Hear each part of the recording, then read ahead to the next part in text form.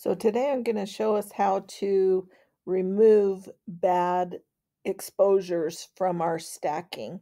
Once the Seestar is saved, what you've done for the night, you want to go through it, and whether you're going to stack it in serial or write in the deep sky stack in the Seestar app, it doesn't matter, but we want to remove bad exposures so that those don't pollute some of the good ones. And so you're going to log into your Seestar app. The Seestar is turned on and you're connected. Then you click on My Album.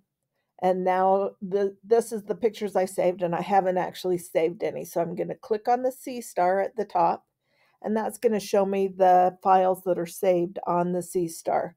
So last night I did some IC 434, and you see that there's two folders here up on the top. One is IC 434 and the other one is I434 sub. Well, the subs folder is the one that contains those 10-second exposures.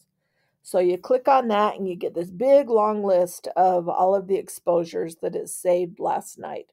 And so as you're looking through them, you can't really see a whole lot because it's only a 10-second exposure. And so, but we want to kind of scroll through here and see if we can find any with visible flaws. And as we're scrolling, they all look pretty good. Oh, now we found one right here on the left, and it's got a big line through it. So a satellite went through it, a shooting star, something went through it. So all you have to do is click on that image and it opens that image.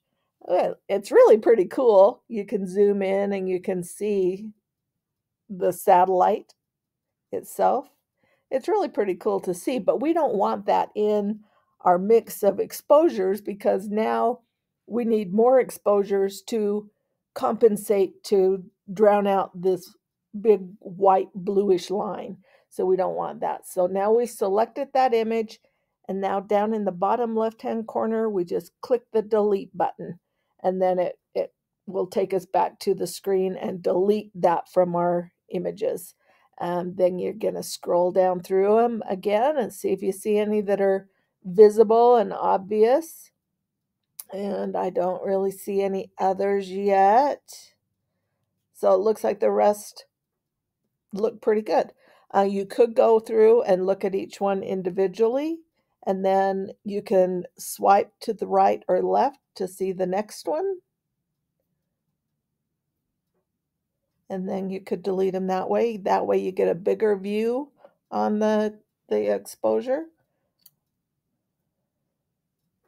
And you see the number up at the top is changing, is telling us what time that particular image was saved. When you're back at this screen, it is pretty small, so those little squares, you can't always find every single one, especially if it's a faint line that has gone through. So looking at those pictures individually sometimes helps. And again, all you have to do that is click on the image and then scroll on your screen right to left. And you can see up at the top that one was taking at the hour 20, 26, and 33 seconds. And now that one's at 22 seconds. That one's at 2 seconds. Because it's not saving every single exposure. If you get to one that is really bad, sometimes it's adjusting the tracking or there's star trails. The Seestar app tries to delete those using its coding, but it doesn't always catch everything that it needs to discard. And so this is a way you can look at them in a little bit bigger screen. And then again, if you want to delete it, you just click the little trash can in the bottom left-hand corner. If you find one that you want to be able to find again easily, you can click that star in the middle, and that will save it like as a favorite. And then that little box with the arrow on it, you can export that one exposure and save it to your phone, or you can, it gives you these options to export it or to download it, just like it does if you save the images. And so you can do that with each individual exposure if you want to do that.